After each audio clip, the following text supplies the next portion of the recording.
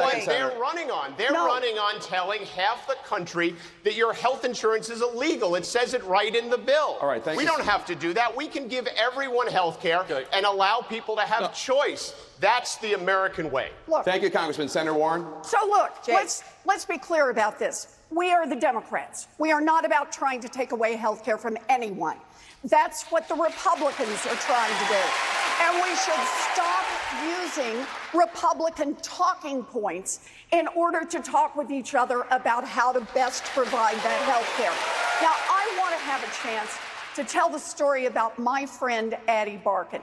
Addie is 35 years old. He has a wife, Rachel. He has a cute little boy named Carl. He also has ALS, and it's killing him. Addie has health insurance, good health insurance, and it's not nearly enough. I'm staying with you. I'm staying with you, but you exceeded your time, and so let me just stay with you on Medicare for all. All right. At the last debate, you said you're quoting Bernie on Medicare for all. Now, Senator Sanders has said that people in the middle class will pay more in taxes to help pay for Medicare for all, though that will be offset by the elimination of insurance premiums and other costs. Are you also, quote, with Bernie on Medicare for all when it comes to raising taxes on middle-class Americans to pay for it? Giant corporations and billionaires are going to pay more. Middle-class families are going to pay less out of pocket for their health care. And I'd like to finish talking about Addie, the guy who has ALS. This isn't funny. This is somebody who has health insurance and is dying. And every month, he has about $9,000 in medical bills that his insurance company won't cover.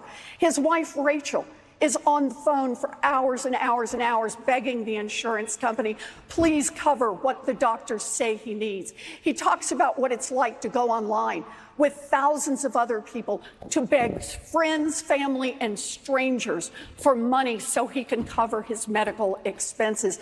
The basic profit model of an insurance company is taking as much money as you can in premiums and pay out as little as possible in health care coverage. That is not working for Americans across this country. Thank you, Senator. Medicare for all will fix that, and that's why I'll fight for it. Thank you, Senator. Just a point of clarification in 15 extra seconds. Would you raise taxes on the middle class to pay for Medicare for all, offset obviously by the elimination of insurance premiums? Yes or no? Costs will go up for billionaires and go up for corporations. For middle-class families, total costs will go down. Governor Bullock, I want to bring